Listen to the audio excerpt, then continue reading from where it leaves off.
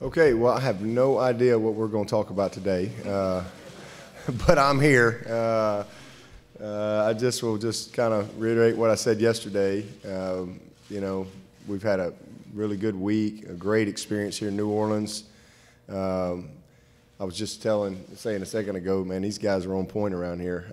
Very appreciative of all the people who just make it such a smooth operation around here. I mean, a lot of folks that you don't really ever see, but man, pulling up and people pulling cones out of the road. I mean, just there's a lot going on, and this bowl here, they do a phenomenal job. I've never been to the Sugar Bowl as a coach, so it's a new experience for me with the Sugar Bowl people, and man, it's an operation. They are on point in every regard. So we've had a great experience.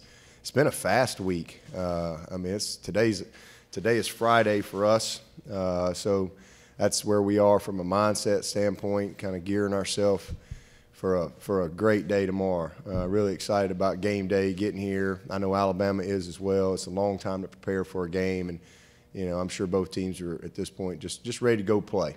And let's see what's going to happen. Okay, at this time we'll open the floor for questions. In the back, over in the center. David Hoba, TigerNet. Coach, I was wondering what went into your decision to practice over at Tulane instead of choosing the Superdome, seeing as how you had the choice? When Mike Dooley told me what my options were, I said, well, let's go to Tulane. Just the dome is huge, first of all, and it's just like yesterday. You go down there and you spend all your time kind of looking around, and I just wanted a little smaller environment, and to be honest with you, that's where we practiced in '92 as well. We practiced at Tulane, and that was what I had in my mind, and so it was great. It was a very good practice setup for us. First day was a little cold, but man, it might be the best practice we've had all year. Our guys just loved it and embraced it, and then it was beautiful the rest of the time. But just a smaller setting, I just felt like maybe it would help us have a little more focus. We sent our kickers and punters and punt returners over there on our Tuesday practice, whatever day that was on the calendar here. But so we've done that, and then we'll go over there and work out today as well. And then we did media day over there. So they've had some experience in there. But I just, from a practice standpoint, I wanted to kind of keep it as much like home as I could and have a really good focused setting. We'll go over on the left-hand side now. Dabo, what have your encounters with the fans been like this week, and what does it mean that they've followed you all across the country the last couple of years on this adventure? Yeah, it's been great. I walked down Bourbon Street the other night, I guess the first night we got here, and that was quite an experience, but a lot of fun. I got to see fans from both sides, and it was great. People come from all over to see us play. And I just think that we're very fortunate, obviously, to be at Clemson and Alabama to have fan bases that are going to show up. This will be an awesome environment, and people pay a lot of money to get tickets and to they're just passionate about it.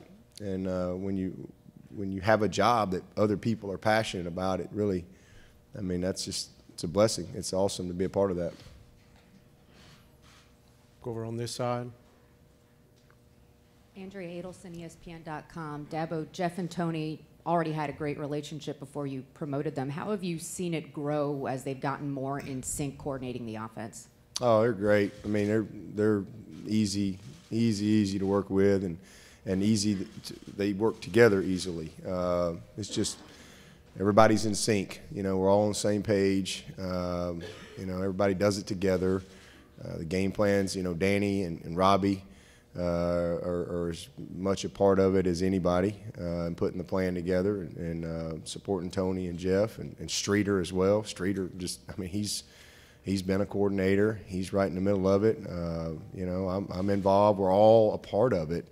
But you know, Tony and Jeff just do a phenomenal job of kind of blending it all together, and then on game day, you know, executing the plan, and bouncing things off of each other, and you know, just really proud of those two guys. But very seamless working relationship, easy.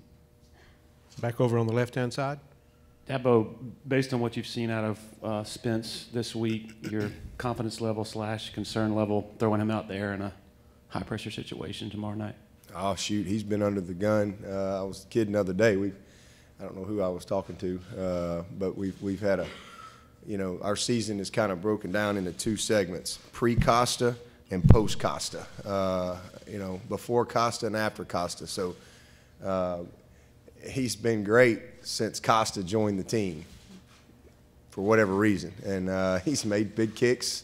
You know, he's made a kick, I think, down there in South Carolina, made a 46-yarder against Miami. He's hit 6 out of his last 7. So, you know, I mean, he's practiced really well. He's been about 88%, 87% since he, you know, post-Costa. So he's been very consistent in practice, and it's not as much this week. He's been fine this week too, but really the whole back end of the season, he's kind of hit his stride. So he's prepared and ready to go do the job. Next question. Right here towards the front. Reminder, please identify yourself by name and media outlet. Yeah, Ivan Mazel, ESPN.com. Dabo, talking about seeing both sets of fans on Bourbon Street and them coming up to you, there seems to be a healthy amount of respect between these two fan bases where it doesn't degenerate into the hate and vitriol that you get with South Carolina, Alabama gets with Auburn. How much of that is the success? How much of that is that you got a foundation in Alabama? What's your sense of that healthy respect? Oh, there's no question. Certainly, obviously, my background at Alabama, I definitely think plays a part because, you know, a lot of people, I think, want to pull for Clemson, you know, and this is an uncomfortable situation. They're a little conflicted. This is a unique rivalry from that standpoint. But I mean, you know, I go home for Christmas every year, and Christmas Eve I always go shopping at the Summit. That's just what I do. It's my shopping day. And, you know, ate lunch at Taco Mama there at the Summit, and, you know, and I got all kind of people looking at me. And it's, to your point, I mean, I'm in Birmingham, and I had a lot of Alabama people come up to me and with great respect, you know. I mean, they want to win the game, but, you know, they had very nice things to say. You know, like, hey, you guys got a great team, and, you know, such and such. I think so there's a lot of respect. But I think at the end of the day, Alabama people respect good football. And, you know, I think that they know that we got a good football team, and we're going to compete, you know, even when we lost a couple of years ago, and we're going to lay it on the line.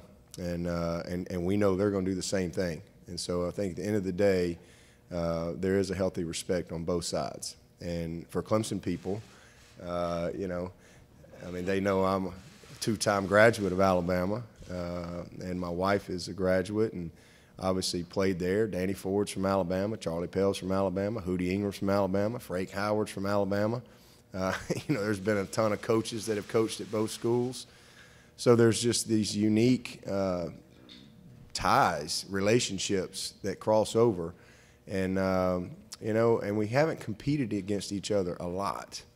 But then all of a sudden you've got this 3-game series that has just happened at the highest level. And, you know, this is kind of a rubber match. But, you know, to be honest with you, this probably ain't going to be the last one. There'll probably be more of these down the road, and I think that's great. I think it's a fun game. Again, you got a lot of, I mean, this is big boy football. You got a lot of incredibly talented football players that are going to be on the field, and they all want the same thing. And, you know, I don't have any doubt it'll be a great game. But from a fan standpoint, I think it's a very healthy respect on both sides. I know there's some places that if I went shopping, I probably wouldn't get a lot of people probably wouldn't be so nice. We have time for one final question, middle of the room. Hey, Dabo. Jeff Spiegel, WBMA, Birmingham. You lost a lot of guys off last year's team. Yeah, you're back in the playoff, and you're the #1 seed. How proud are you of the fact that you have not only had success at Clemson, but you've been able to sustain it? Well, I think that's probably the thing I'm most proud of everything that we've done is our consistency. You know, that's to me, I think to be great at anything, you got to be very consistent for a long period of time.